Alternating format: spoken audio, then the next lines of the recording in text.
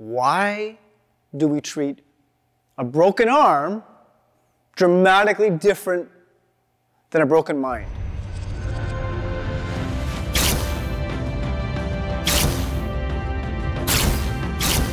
I'm Jonathan. I'm here to flip the script on everything you thought you knew about construction. You know, equality is not a public relations thing when it's convenient for you, when it's convenient for the organization, when it's convenient to check the boxes, to say, rah, rah, rah, we did our due diligence, we're here for people, and in your heart, you know, it's bullshit. What does that really mean? There is one thing to beat on the drum, beat on your chest and say, look at us, look at how great we are. We're such a wonderfully run organization, site, business, school, institution, you name it. It doesn't really make a difference. You see, the framework really doesn't matter. It's how do you actually wholeheartedly share that with the people in your orbit, the people doing the work. Do they actually know that? Does it actually make a difference? Do they actually care? Equality is such a fluffy, loose word to so many individuals. And I challenge you to say, what is equality to you? Why are you doing it? And does it even matter? It's one thing to say, we have 0 lost time injuries, and it's been 1 billion hours since we've had a lost time injury. And beneath all that, it's all smoke and mirrors because it's buried, because the guy that cut his finger gets swept under the rug, because the guy who hurt himself, because the guy who jumped to his death gets swept under the rug. And if you think that doesn't happen, you're living in a mysterious bubble.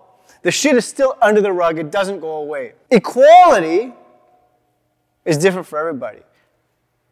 Equality is not just about inviting a diverse group of people to come in. Equality is mean I've got your back, and when shit goes sideways, I will do everything humanly possible to know, so that you know that I'm there for you. Equality is not about sitting in a boardroom saying, we got to get the rebates, I'll do everything humanly possible to check the boxes, send it off to get the rebates. Wow. Wow. Why do we treat a broken arm dramatically different than a broken mind? What does that mean? Somebody breaks their arm, what do we say? Hey, take your 6 weeks, heal, when you come back, do your rehab, we're going to go through light duties. Yet, something happens on a site, somebody jumps to their death, what happens? We shut the site down for a day, we do the ministry comes in, does their checks and balances. Nobody ever checks in, and the site opens up the next day. Nobody ever checks in with the people who are on the site to say, hey man, are you okay? Why are we not respecting the human brain the same way we respect the human body? Why is it acceptable, the language we use on sites, where if we walked into the bank and used the same language, we'd be arrested, or any other institution, you name it, you pick it. Why, when it's convenient, do we leverage the harassment bills to say, you can't speak to me that way, yet you walk on a site and some of the language that we hear is absolutely embarrassing. And we communicate that on sites and we go home and say to our children, hey, it's not okay to speak like that. Mixed messaging, folks. It doesn't work. You don't pretend to be something over here and show up differently. It's all together. And when we make decisions on the cultures we want to create, the people we want to incubate, the people we want to grow, everything else changes. Ask yourself, why are people part of the organization? Why do people want to be with you? It's not because you pay them well. It's not because you give them everything they need. Those are hygiene factors. Those are must-haves. If we're not going to take care of those things, then let's not even have this conversation. It's about the cultures, the atmospheres that you matter, we care about you, we actually give a damn that makes a difference.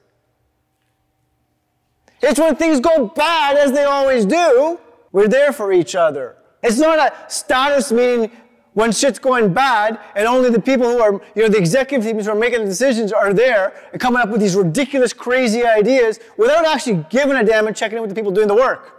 Nobody, where is it to have the courage to say, that's not the issue? Because there's always something else going on. And when we fail to respect the people doing the work, and we fail to respect those people in front of us, and we fail to check in to say, you don't look so good.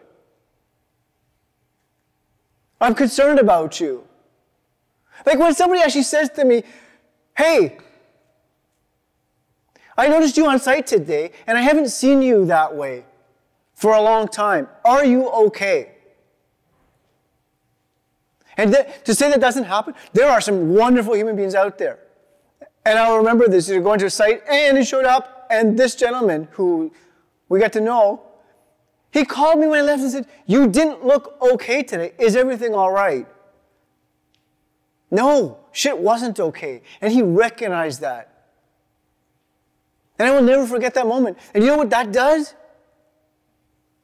That makes me feel appreciated, makes me feel part of a team, and it makes me want to care about the other people around me. And I know that when stuff's going to go sideways, people are there for us. The mind matters as much as the body. To separate the two, why do we go to the gym? We go to the gym to get stronger. If we never have the tough conversations, if we never exercise our brains, how do you expect the brain to get better? The mind's a muscle. It must be exercised. You don't go to the gym and say, hey, I'm going to squat 400 pounds today. I never squatted 400 pounds. You got to start somewhere. Start having the real conversations. Check in. People matter. People matter now more than ever. Ask the questions.